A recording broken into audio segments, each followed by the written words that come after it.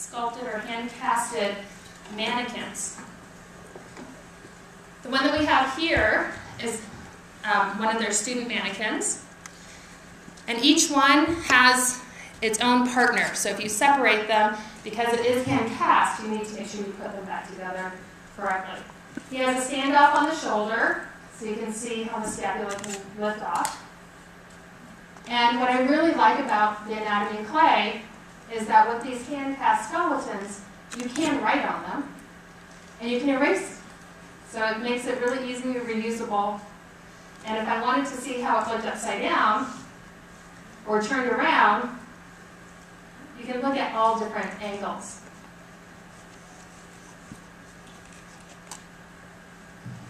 So as I said, John Sahurich was the sculptor, the artist, that invented anatomy in clay. It's right here in Colorado, in Loveland, Colorado. And they've been showing this all over the world, from the East Coast to the West Coast, and now they finally have a really nice anatomy in clay center here where you could go yourself and actually take a class. So this is our army of mannequins. These are from my students from this past summer. And they matched up there at each of their halves. And when you break this in half, or you separate the skeleton, you can see the cavities in the space, and you can fill in other systems.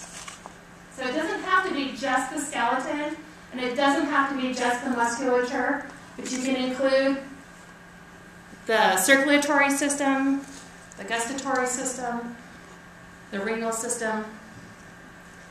So it gives quite a bit of ability for your students. So the Anatomy and Clay Centers are here in Denver, and they have lots of different types of models. They have models that are in this anatomical position that we have here. They have them in a dancing position, so you can do first position, second position, fifth. They have crouching, so you can see how those muscles change just by walking compared to standing.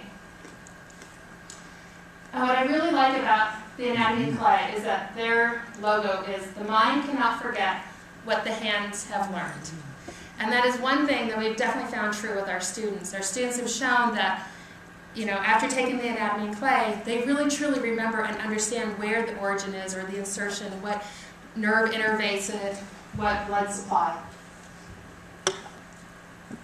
And in fact, there's been a couple of recent studies showing that using clay models significantly increases retention of anatomy compared to using cat dissection. And one study was done in Ohio and another one was done in Pennsylvania. So how do we use it? Well, I'm part of the Colorado AHEC program office. And an AHEC is Area Health Education Centers. It's a federally funded program. Every state has an AHEC.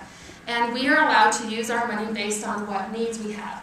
Here in Colorado, we really have a need for rural and urban underserved physicians, pharmacists, nurses, dentists, PAs, behavioral science, all those different pieces. So we look at trying to serve Colorado based on those needs. And this is our mission statement. And in each one of these mission statements, it's about working with health careers or workforce. And my position is actually looking at the health professions continuing education, or student education. So this is where Create Health falls underneath the Colorado AHEC program office. So I'm the director of Create Health, which is looking at all the different healthcare pipeline programs. And once a student gets interested in healthcare, anywhere from being in the middle school to high school, we try and help them find the next pipeline or program that will help them make them very strong applicants for the different health professional schools. So I designed the Create Health Scholars, which is a piece that was for undergraduate students. We didn't have a healthcare pipeline program for undergraduates here in Colorado. And using Create Health Scholars, this is where we implemented anatomy in clay. Create Health Scholars is an undergraduate program, as I said, for students interested in getting into the different health careers. We really focus on looking at students from the rural and urban underserved areas that go to the smaller colleges so that they can become stronger applicants. And one of the things that we work with these students is truly trying to identify their different learning styles. So we all have different learning styles, and they've been identified from visual, oral, reading and writing, and kinesthetic. And what the anatomy of clay really does is it integrates all of those different learning styles. So if you're a very visual person, you can actually see your results when you're done. The kinesthetic, the actual moving of the clay and building the muscles or the vasculature. I'm an oral learner, so telling a story of how I'm building this to a friend really helps me retain that information. And if you like reading and writing, like I said, you are welcome to write on these with pencil. So there's a way that it integrates all of them. Now, we're not all just one type of learning style. We're actually more multimodal. About 70% of people are multimodal, meaning that they have more than one learning style that they really favor. And this is a way that we can really start teaching the students how to identify their different learning styles and start using new techniques to make them a stronger applicant, or stronger students in general. So you don't have to be an artist, as I've already said, I'm not one.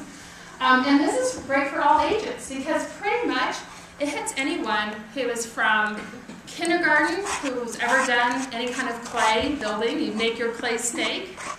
And we've integrated this with using our students and teaching high school groups. So we can really start making those connections, because here we are really trying to get that pipeline program and get students who are interested, and they start being able to do that service portion.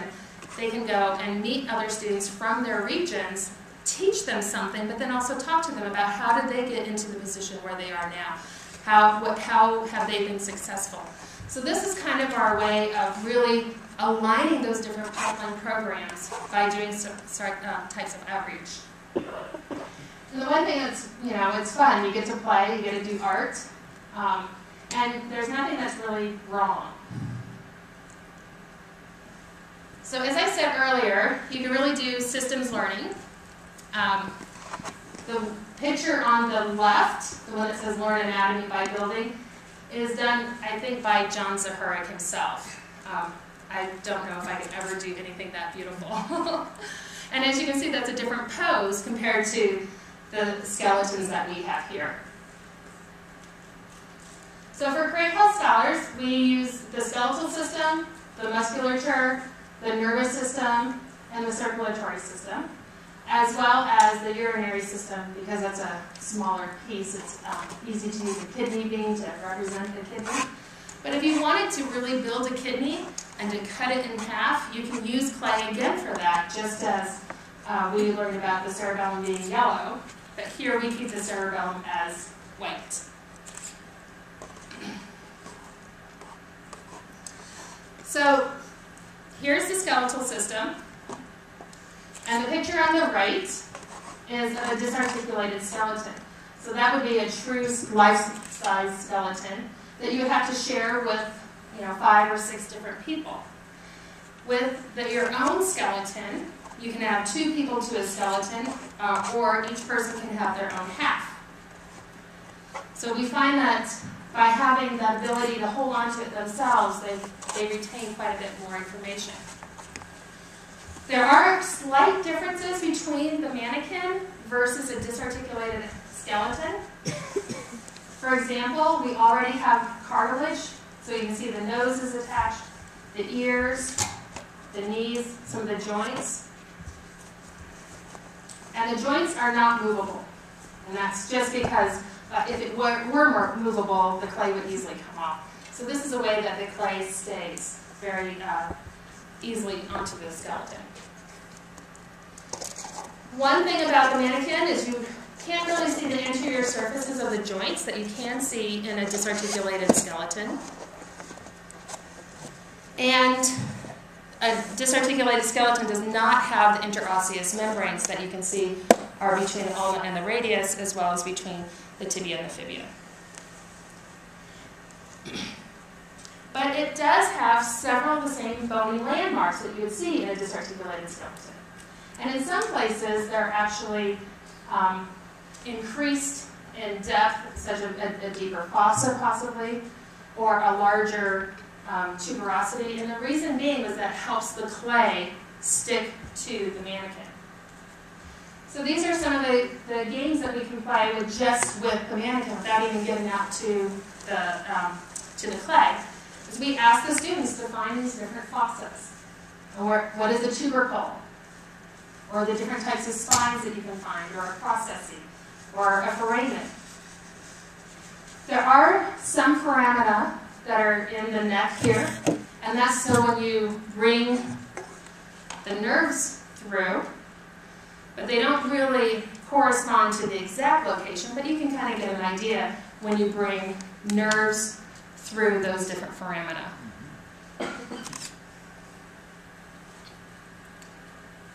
And then we are also able to really get people to understand the differences in language, like what is a ramus, why is it called a branch? So we really try and integrate not just the anatomy, but also all the terminology for the students. And you can see the kidney sitting inside. A big piece really is the musculature system, and that's just because there's so many muscles, and then that's when you can start really building the form. So we go through the different muscle rules for all the students, right? Muscles have at least 2 attachments, and that they attach to bones, but you do have other types of attachments as well. Muscles have to cross over one joint, and we really talk about how even the sutures are considered joints. So it's a great way to really get the students to realize why these rules are so important, because when they're actually building it themselves, you can ask them, well, why did you make the brachialis just on the radius? Does it cross a joint? And then they can actually see, oh, now I understand, it does go to the humerus. So they can really see those differences. We talk about how muscles contract, and they pull attachment sites together. So while they're building this, we actually make them use their own body as another example. That muscles work in opposing pairs, so if you bring your hands towards you, you want to be able to bring them apart so you can see the ones anterior versus posterior. You can draw fibers onto the clay so you can see the direction, and you can see how, as a really big muscle, how you have different parts that are going to be doing different motions, and you can really see that through fiber direction. But I think the student's favorite muscle rule of all is that ugly muscles still work. So you don't have to be an artist to be able to do this. Another thing that works really well with this program is that you really learn to build inside out. So the students get to learn how a muscle is on top of another muscle and where that vasculature may come through, or the nerve, and then another muscle comes on top of that. So if you start building from the surface, you're going to have to keep taking off your muscles.